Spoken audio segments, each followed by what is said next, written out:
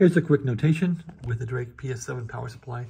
This one appears to be a later version model because the circuit board is not, the regulator board is not on stick pins. It has wires coming in from various points that are simply soldered from this end.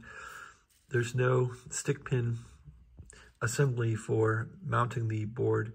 Anyway, that caused grounding problems on my last PS7 and caused catastrophic failure of the past transistors. On this one, this newer one, there are no pins. This board is mounted by 3 screws. This solder terminal was loose, and so I soldered it. I took the board out, inspected it. Anyway, this one here is your voltage adjustment, and this is current. So again, voltage and current. Voltage actually goes, I think, counterclockwise, increases it, and current, I've not mucked with that one, but that's current.